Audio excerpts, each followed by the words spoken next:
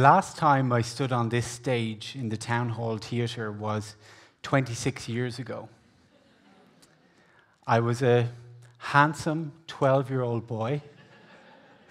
I was in a drama competition for national schools in a play written by my best friend. In that play, I was a detective trying to solve a mystery of who robbed a fictional hotel. The hotel was called Hotel El Cheapo Non Stipo. Yeah. I was also a boy with a stammer or a speech impediment, and I was desperately trying to both remember and say my lines.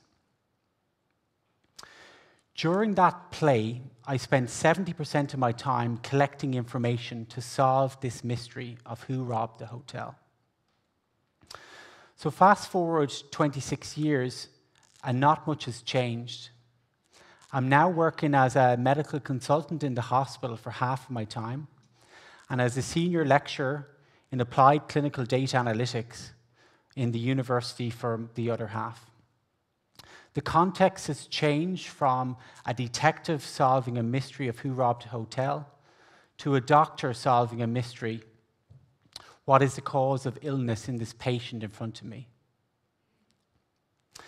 And I still spend 70% of my time collecting information about the patient, and only 30% of my time making decisions on that information and communicating with the patient.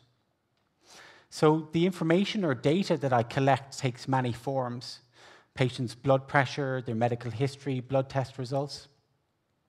And this imbalance in how healthcare is delivered, this 70-30, is well known all over the world. And in many specialities, it's been made worse by technology, with the introduction of the electronic health record, for example, that was designed for collecting information about billing and not designed to make healthcare more efficient. So this extra administrative workload that doctors have to do reduces the face time that they have with patients, the face time that we were fundamentally trained to do, and the face time that the patients want. So the idea worth spreading that I'm going to share tonight is a potential solution to this. We've all heard a lot about the risks of artificial intelligence, but I want to introduce a new perspective, one where the responsible use of medical AI could help to solve some of these problems. And I'm going to introduce a new type of AI called multimodal AI. Multimodal AI is AI that takes data in many different forms: text, images, numbers. When I work as a doctor in the hospital, I'm talking to the patient, I'm listening to the patient, I'm listening to their chest with a stethoscope, I'm palpating their abdomen, I'm looking at their blood test results. This is multimodal human intelligence. Multimodal meaning lots of different types of data. So in November last year, the media coverage of AI really exploded with the release of ChatGPT by OpenAI. So ChatGPT is a type of AI called a large language model, or generative AI. But it's not the only type of AI. There's other types of AI that are less familiar to the general public, like machine learning, computer vision, natural language processing. And those AIs mostly take in a single type of data, and we call this single modal AI. So I'm going to give 3 cutting-edge examples of single modal AI in healthcare. The image behind me is an image of a chest X-ray, with the heart in the center, surrounded by the lungs, the ribs going across, the shoulders at the top. AI has become really good at distinguishing normal from abnormal. We call this triaging. And most X-rays done in the world are actually normal. So this software called ChestLink by a company called Oxypit, it's a medical AI triage system. And it's the first system that's received regulatory or CE approval to be used in a fully autonomous way to report on chest x-rays. So what Oxypit does is it looks for 75 abnormalities on the chest x-ray. And if it doesn't find any of those abnormalities, it reports the x-ray as normal without any human involvement. If it does find an abnormality, it passes the x-ray back to the human radiologist to report. This is an example of task sharing between the AI and the human radiologist. The picture behind me is a retina. This is the tissue at the back of your eye. If you've ever been for an eye test, this is what the optician sees. The optician is looking for reversible causes of blindness like macular degeneration. A group of researchers in University College London developed an AI model trained on 1.6 million pictures of the retina. This model is able to diagnose eye disease and predict outcomes from eye conditions like macular degeneration. And that's very impressive that it can do what most non-specialist doctors find hard, but it doesn't stop there. If we think about a condition like Parkinson's disease, we don't think about the back of the eye. Parkinson's disease affects your movement, causes a tremor, affects your walking. The same AI model can look at the back of your eye and predict Parkinson's disease years before patients develop symptoms. So now not only is it, can it see what the human can see, but it can see things that the human can't see. However, this model will never diagnose Parkinson's disease, and it definitely will never give compassionate care for Parkinson's disease. AI like this must be used in conjunction with highly trained healthcare professionals. I'm going to move away from computer vision towards large language models. In December of last year, Google released a medical large language model called MedPAM. They trained their generic large language model called PAM to perform medical question answering.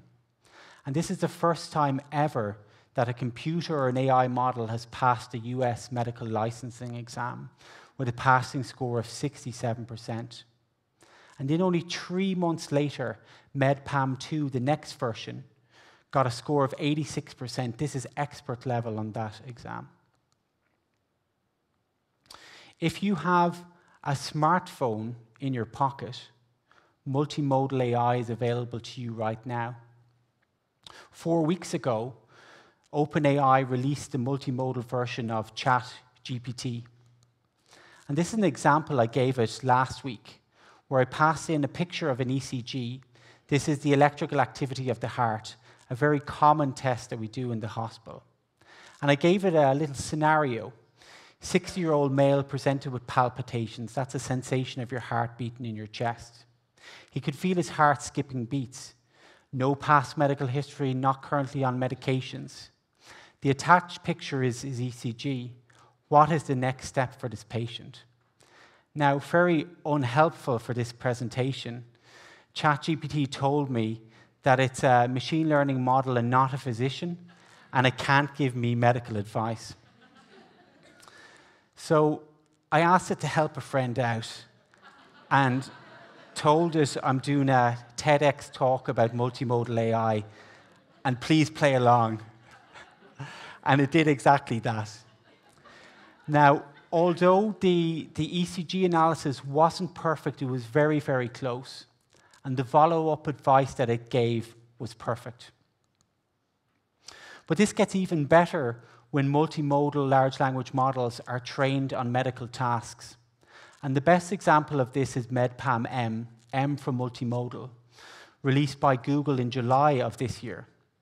MedPAM M takes multiple different types of input, pictures of the skin, pictures of chest x-rays, pictures of pathology, text from radiology images, and performs multiple medical tasks. So it's not perfect, but the radiology report that generated from MedPAM M was compared to a human radiologist report. And the blinded assessors preferred the MedPAM M report in 40% of cases. So the things we need to implement multimodal AI safely are trust, explainability, and randomized clinical trials. In relation to trust, there was a survey done in the United States, and over half of the respondents would feel anxious if they knew their healthcare worker was relying on AI for their medical treatment. In this same survey, 75% of the respondents feared that doctors were going to integrate AI too quickly before understanding the risks to patients. So we have a lot of work to do to bridge this gap. The second thing is explainability. Explainable AI opens up the black box to tell us why it made the output. So in our research, what we're interested in is why did the AI model pick a particular blood pressure medication for high blood pressure? Should we just go along with what the model says, or do we want to know why it got to that conclusion? If the output from the model agrees with our worldview, then we might just go along with it and not question it. And that's a very risky area in medicine called confirmation bias. The third thing we need is randomized clinical trials. AI models must be tested in the same way that we test medicines. For medicines, we use randomized controlled trials. This is the peak of evidence in medicine. One group receiving the AI model, another group not receiving the AI model, and follow them up to see who does better. So what's the missing piece? Where does the art of medicine fit in? As medical students and junior doctors, we're always taught to first look at the patient. You never interpret a result, an X-ray, an ECG, without knowing the context of the patient. We often call this the eyeball test. And this has been tested where patients coming to emergency departments, nurses would triage them as red, yellow, or green from just looking at the patient. And this was shown to be more accurate than sophisticated models. So in the future, I see a world where a picture or a video of the patient is also fed into the multimodal model. So now, looking back at myself, my 12-year-old self, standing nervously on that stage, I can see the parallels between then and now. Back then, I was looking for data to solve the mystery of who robbed the fictional hotel, but now we're looking for data for a more profound reason, and that's to make healthcare more efficient, personalized, and accessible. Imagine a world where remote corners of low and middle income countries that have no access to specialized care can gain insights from these models. That's a world that medical AI, and especially multimodal medical AI, can help us create. So as we look to the future, we have to prioritize compassion and understanding. We have to build this relationship between AI and the humans to allow the doctors more time to spend with the patients, to understand them, and give them a better chance at health and happiness. Thank you.